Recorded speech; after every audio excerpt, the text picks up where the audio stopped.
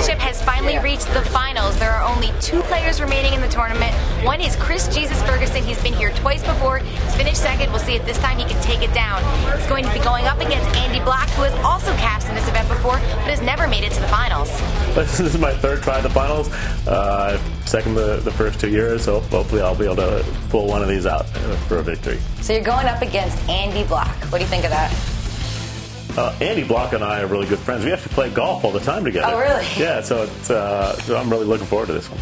Andy, you're on your way down. You're late for the finals to take on Chris Ferguson. Are you excited about it? Yeah, I'm excited. I mean, it's really such a rush right now that the way that the filming schedule is, I don't really have enough time to let it sink in, which is probably a good thing because there's no time to really get nervous. You just got to go out there and play poker. And I've known Chris for a long time, and we've played a lot of poker and matches, and I play golf with him a couple times a week. That's what Chris said, he plays more golf with you than poker. Well, yeah, we probably play a lot. Well, now we've definitely played more golf than poker together, and so this is gonna be a lot of fun.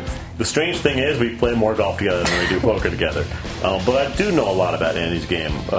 He's played a lot on the internet, I know. And the other thing is he's very mathematical in his approach to poker, and we're similar in that sense.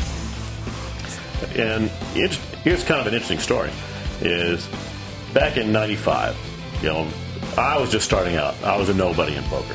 I was just starting out to play the mid and larger size tournaments. Nobody knew who I was. I hadn't won anything.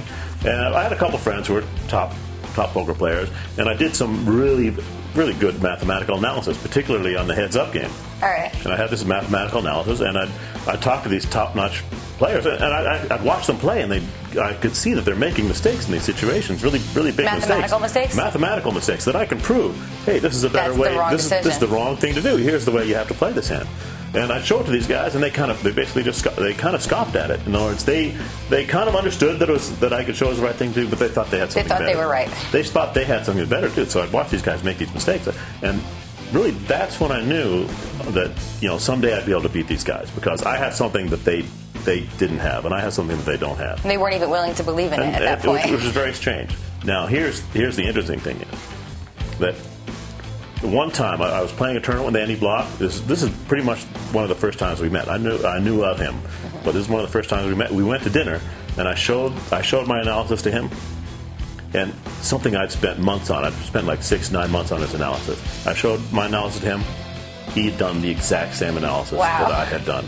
So he not only believed in it, but understood it. He understood it. And he'd done the exact same analysis himself. I was completely blown away. Kindred spirits. Very much, and we've been friends ever since. We'll be friends after this, and the thing is, I don't think it's a coincidence that we're both made the final table in this championship.